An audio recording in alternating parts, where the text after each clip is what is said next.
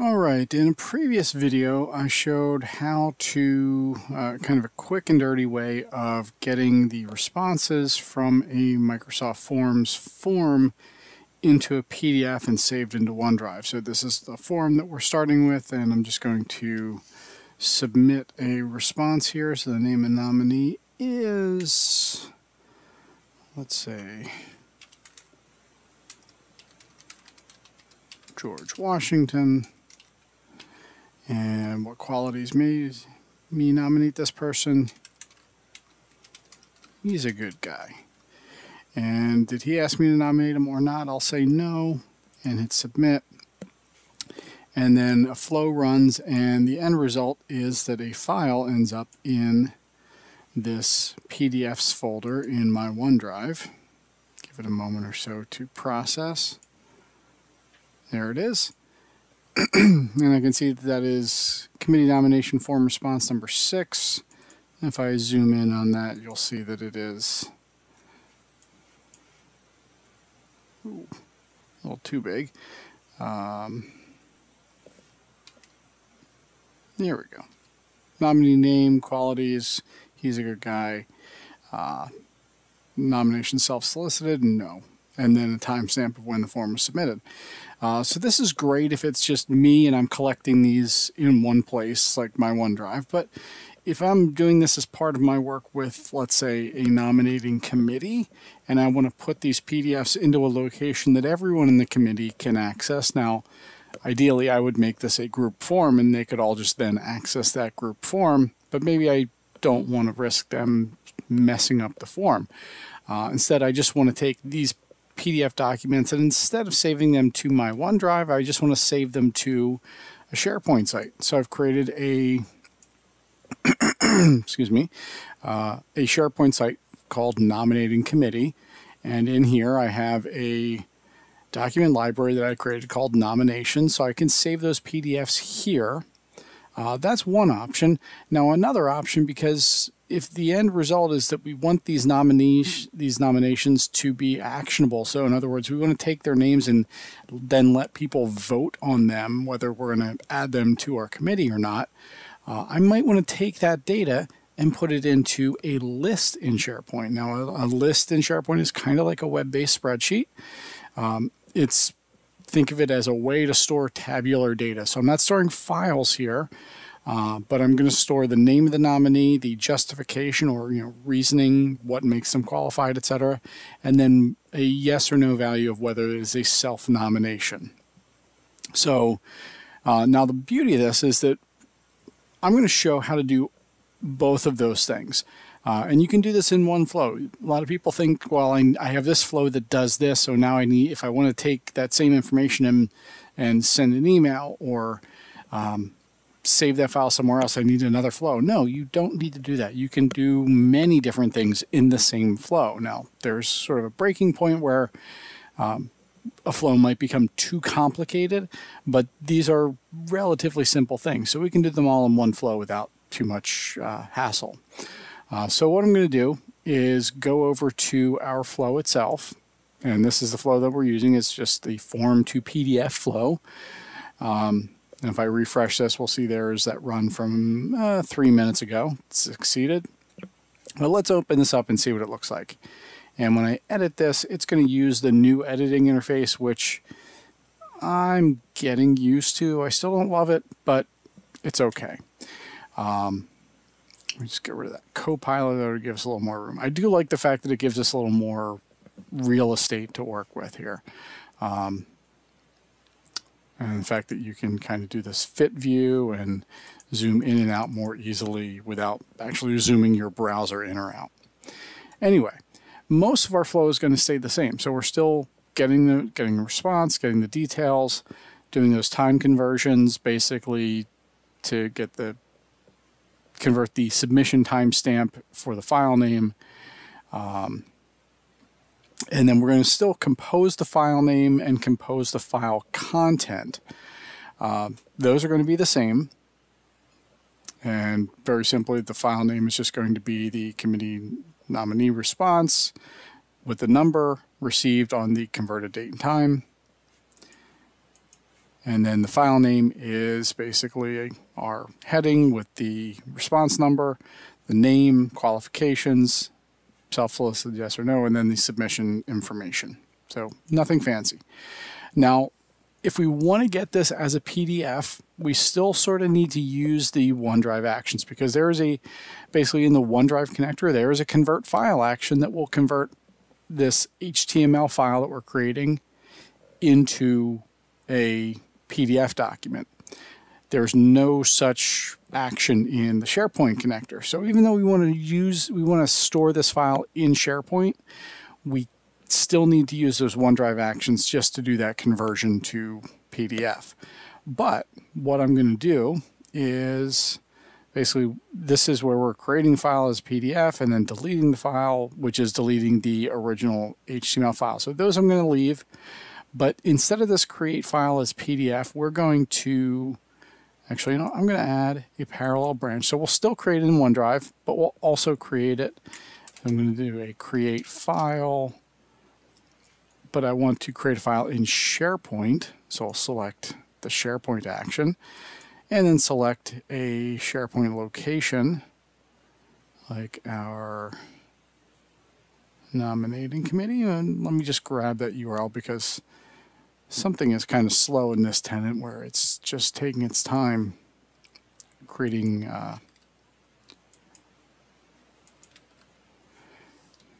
all the bits and pieces. So there we go. So that's and then the folder path is going to be that nominations library. Now I could just save them to the shared documents, which is the default documents library, but I like these, seem like they belong in kind of a special place. And then for the file name, I'm just going to take the same,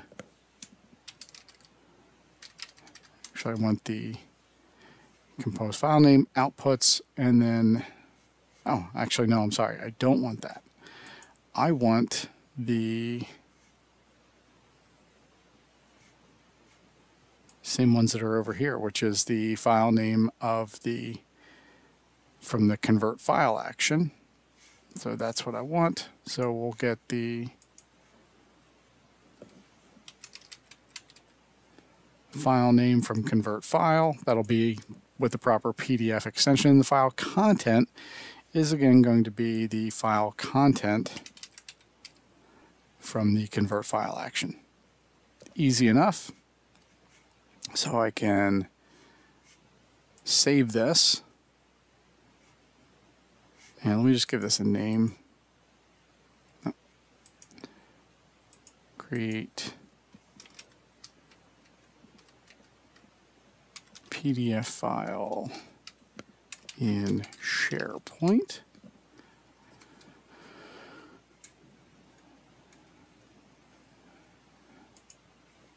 And I'll rename this one to create PDF file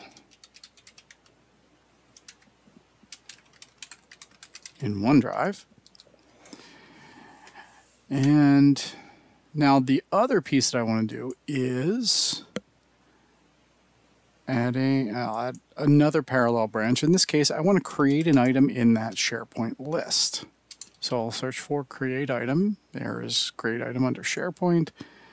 And again, I'll have to paste in probably, yeah.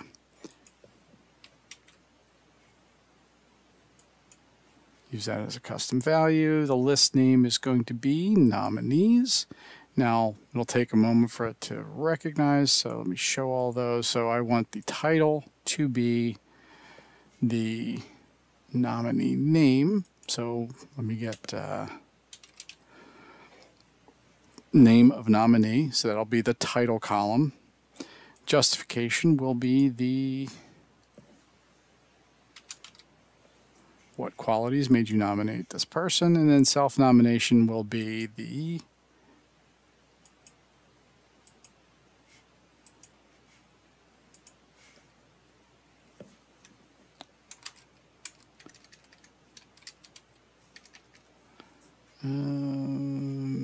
okay.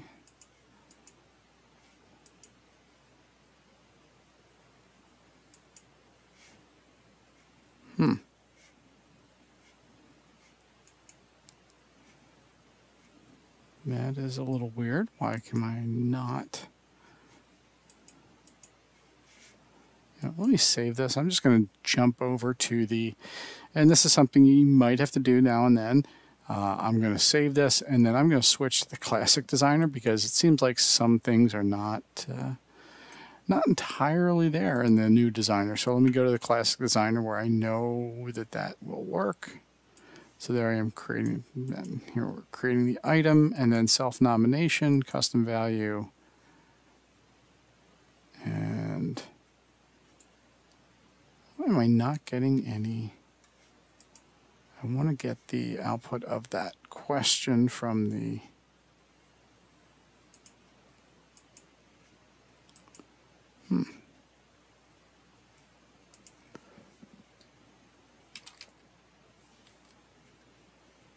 Okay.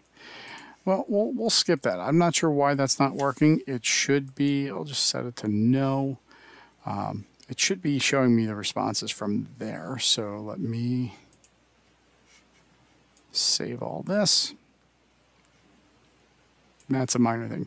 Now, one other question I often get is, hey, what if I want to send this PDF document that I've created as an attachment? So, hey, that's not too much more complicated than what we're already doing, so let's just throw that in here as well. Now, the key is whenever sending an attachment in a Power Automate flow is you need two things. You need a file name for that attachment, and you need the content of the attachment. So it's handled as two separate things. So, or two separate pieces of information. So what I need to do is I'm going to go down here and add a new step all the way at the bottom, and I'll do send email, and I'll just use a plain old send an email v2 action from Outlook, and I'll just send it to myself for simplicity, and I'll just say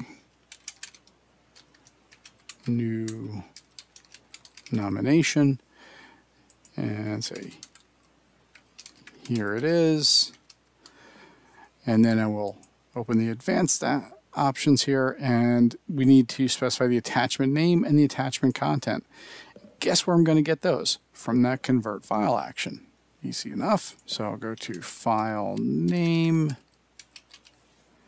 and it'll be file name.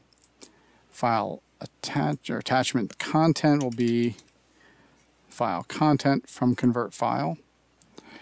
And that's all you need to do. It's just that simple. So we'll send that file as an email attachment. Now, one other thing you may want to do as well, or not as well, but instead of sending the attachments, if you're going to have a lot of these, if you're going to have hundreds, dozens of these, you don't necessarily want those file attachments clogging up everyone's inbox. So the other option, so let me just rename this to send email with attachment, and I'm going to add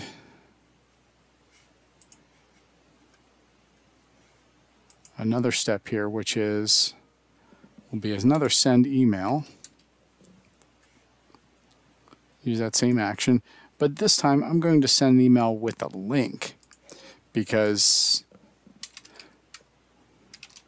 now again we can send the attachment, just showed how to do that, but if I want to send it's a little more efficient to send the link, because then I'm not creating a bunch of copies of this PDF, and if you send it to a dozen people, that's a dozen separate copies, and all that adds up over time.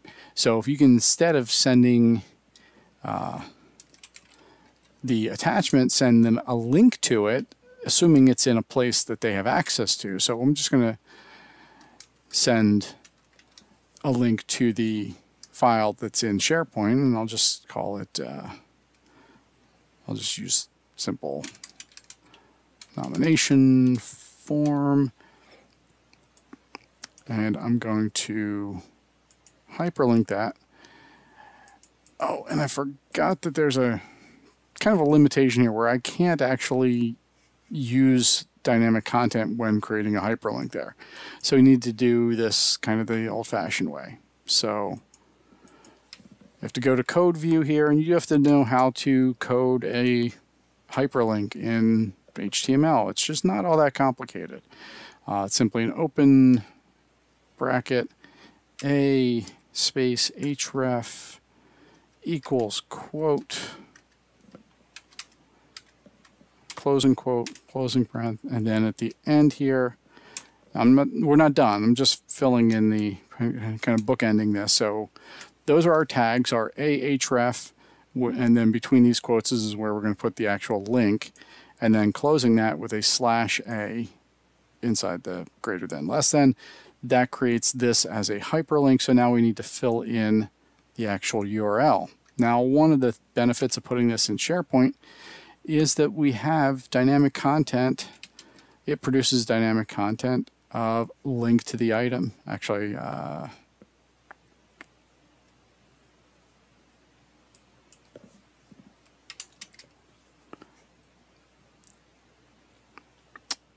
now I don't want the create item. I want this to be the PDF file. So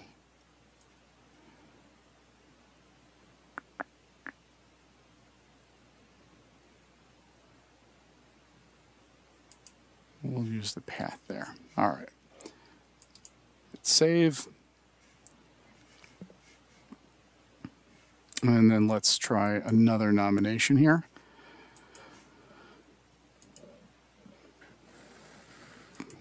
And this time we will vote for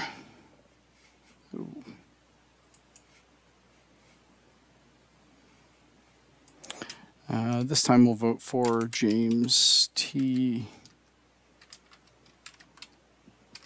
Kirk, and he is an excellent starship captain. And did he ask me? You know what? He did ask me, so I'll say yes. And there we go. That's going to submit it. Now, if we go back and look at our flow run here, fingers crossed that that completes and doesn't fail on us. It succeeds. So there is our, oh, let me close out of this. If I refresh, there is nominee response number 7. There's James T. Kirk. Over in our nominating committee, there is James T. Kirk. Justification, now the self-nomination, because for whatever reason that isn't coming up as dynamic content. We'll leave that for another day to figure out.